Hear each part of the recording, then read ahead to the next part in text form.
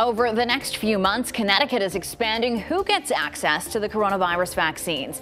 This is more than just essential workers and people with chronic conditions. On March 1st, people 55 and up are going to be able to get in line. On March 22nd, that expands to people who are 45 and up. And by mid-April, people 35 and older will be able to get their vaccines. Then by May, a large expansion. People as young as 16 can register for a vaccine appointment. The governor says the state will be working with vaccine providers to make sure people living in high-risk communities get access. And teachers and other school staff will be eligible in March. There will be dedicated clinics just for them.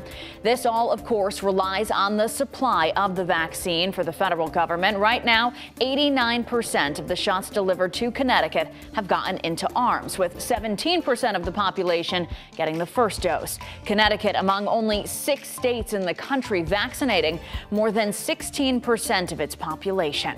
I'm Ashley Afonso, Fox 61 News.